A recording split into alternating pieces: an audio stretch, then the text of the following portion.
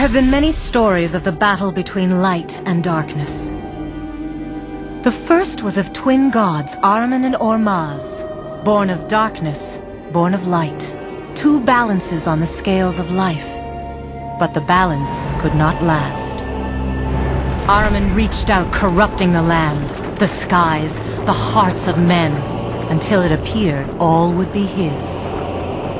The smaller the light became, the brighter it shone, and Ormazd pushed the shadow back, forcing Ahriman into a prison, into the Tree of Life. For generations, Ormazd's chosen, the Ura, have guarded the tree, while they and the war they fought have passed from history to legend.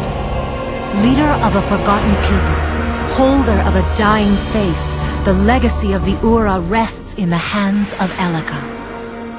But the destiny of all lies in the hands of another.